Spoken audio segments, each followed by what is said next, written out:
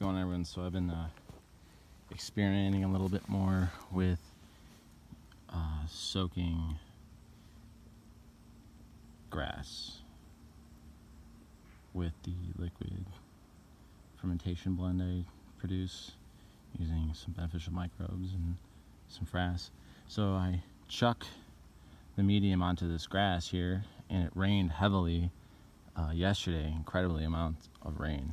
I mean, incredible. But here's the results I'm having from using these slurries and then chucking them on the grass. You'll see a lot of development going on, a lot of breaking down going on. It's warm, it smells great, it's working very well.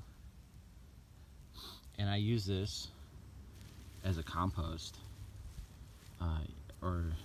sometimes I use it as a mulch as well. And I just build up my soil with this, and I just keep adding microbes and Frass, and I don't ever turn it. I just let it do its thing, decompose. I mean, you'll see this looks great.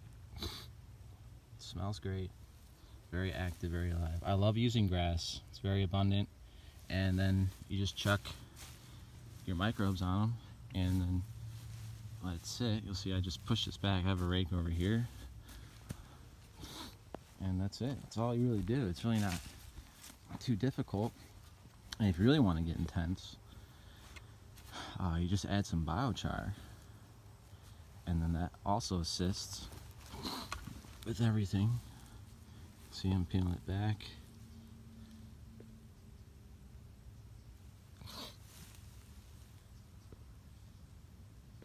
It's all white. It's all breaking down. It's all becoming,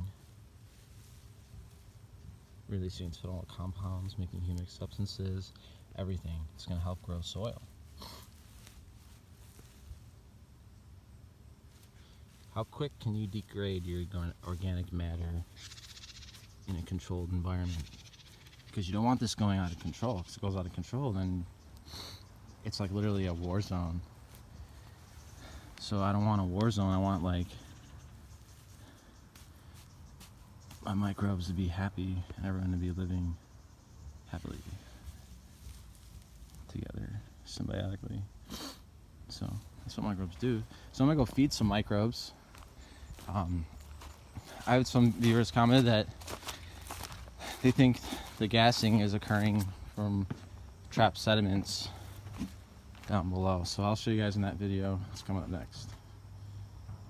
We'll see if that's the case. We're gonna stir that and then feed it. We'll see.